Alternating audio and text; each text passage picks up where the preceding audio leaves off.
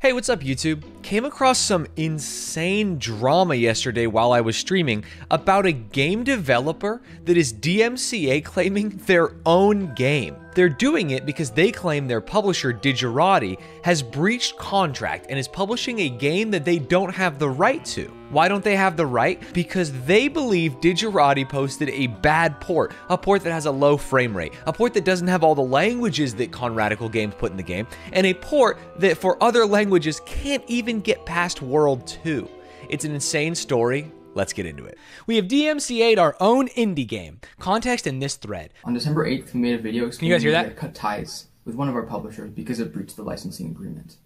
Because of that breach, the publisher is no longer allowed to distribute our game. If you've checked the game's storefront pages since then... Oh, wait, I've seen this game on Reddit. This game actually looks goaty. Many of you think it's just the case of a publisher releasing a bad port, but that's only the beginning. One of the more pressing points that Conrad mentions is that they are being sued by the publisher, Digerati Games, and they are not countersuing. His only goal is to remove the game and eventually get paid because they haven't been paid a single dollar by Digerati Games. Conradical has not received a single dollar in royalties from the publisher based on its distribution of the game. We will not be mentioning the publisher's name in this video because our intention is not to attack anyone, but rather to Fuck them! What are you talking about? Tar and feather them! You're not going to mention the publisher's name in this video about the publisher being cringe as hell? Despite this, the publisher's owner has personally attacked me, Conrad, and tried to smear my reputation. We're not playing the same game. They are attacking, and we are defending. Conrad, you should attack. You should absolutely attack. You should do that. That's my first piece of advice to you. The publisher also promised that the game would release in Spanish, French, and German on the release date of the console versions of the game. Shockingly, the Nintendo Switch version literally did not release with these languages despite us implementing them for the PC version. On top of that, there was a game-breaking bug that prevented non-English players from progressing past the first 10 minutes of the second chapter of the game. That's actually so funny. If it's not in English, you literally only get one level. Conradical is a certified Nintendo developer, meaning that we have dev kits. Despite this, the publisher only provided us with 2 playable builds. First build performed so bad, it was unplayable, and we kindly relayed this feedback. The second one was improved, but still incredibly bad, and I did not approve it. Again, we relayed this feedback, and expected the feedback process to continue. I see. So these guys were doing a bad port, and they kept saying like, hey, this isn't good. Look at how our game runs on PCs. And then the publisher presumably was like, you guys are being unreasonable, and then just launched it on their own. I see. This wouldn't have been a problem if the released game worked, but clearly it didn't, as those of you who played the game experienced firsthand. Now, it's really easy to see that if I was a developer, I'd be upset. I've spent 3 years of my life making this game. It's really good. People are excited about it. Tons of Steam wishlists. And then it goes up on PS4, PS5, and Switch, and it runs like shit. Very frustrating. You have this potential string of evidence where you've told them, hey, this isn't running well. Can we implement the frame rate counter? Things like this. And not only did you get no response, but the game has gone live on Go Live Day, not working. But let's see what Digerati has to say about it. Oh, a lawsuit? The publisher claimed that I have made several false, defamatory, and disparaging statements. Imagine if his statement was like, damn, this game's a stinky piece of shit, huh? The Outbound Ghost released on PlayStation 4, 5 yesterday and on Nintendo Switch today. I've already received worrying messages concerning its performance. I never wanted this version of the game to come out, but due to circumstances out of my control, this is the one that was released. I am doing everything that I can to get the relevant parties to fix their mistakes, and I will keep you all up to date as much as I possibly can. And we even gave proof regarding the version that I played versus the one that actually came out. Oh, they sent them a different version? That's insane. Versus the one that actually came out. Oh my god, the one on the right looks like shit, but to be fair, most Switch games run like shit. Another instance is when I say, I am so incredibly disappointed and will do everything in my power to do what's right. Again, I don't see how this is defamatory.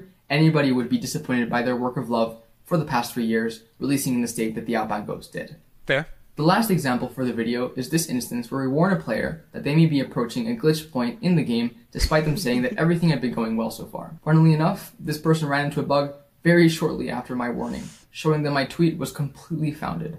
Here's what's next. At the moment, we have not been served with the lawsuit, and we have no plans to countersue for now.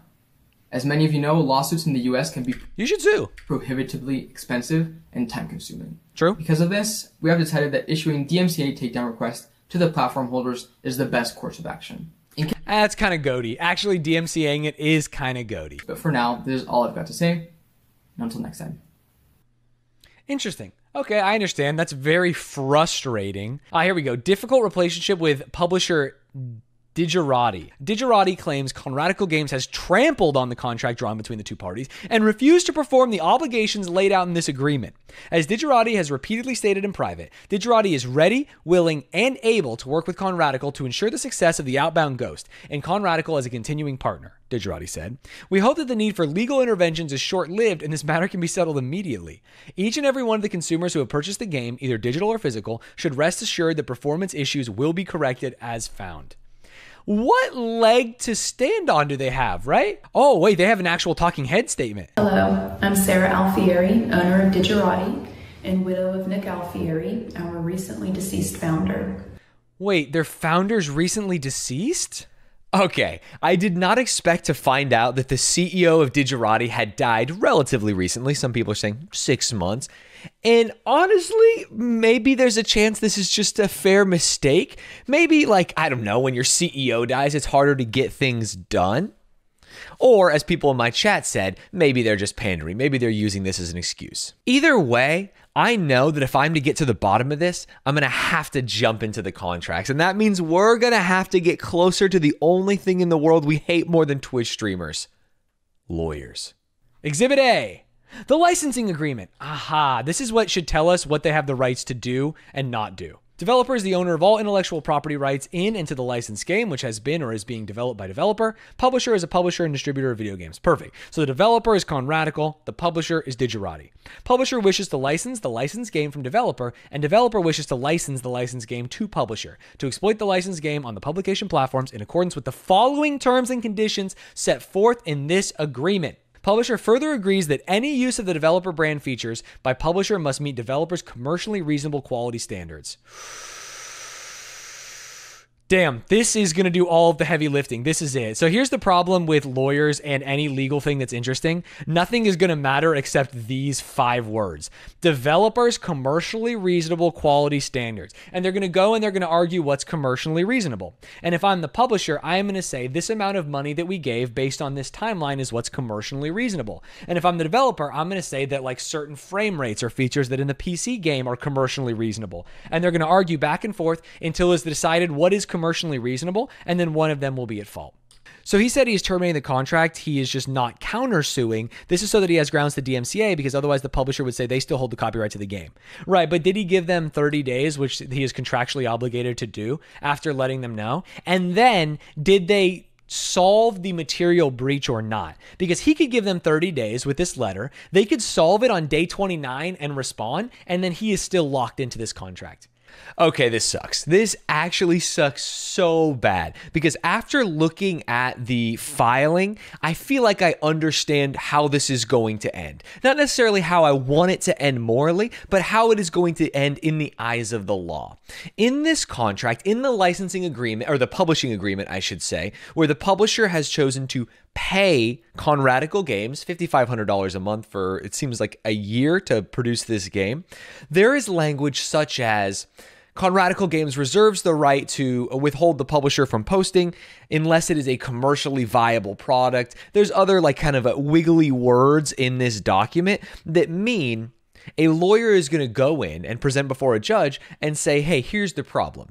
We've paid, this is the lawyer for Digerati, by the way. We have paid them money for the right to publish this game. They have given us the build of the game as required in the publishing contract, and we are going to publish on schedule. This is a commercially viable game because we've seen the Steam build. It runs perfectly. We know this. We've done this before, and so we are going to put it on PS4, PS5, and Nintendo Switch. Now, the frustrating part is, did they actually post the most live build? It seems like they didn't have the languages. The frame rate was running worse. The build that Digerati sent to Conradical Games ran better than the build that ended up on the Nintendo Store. So what's going on there?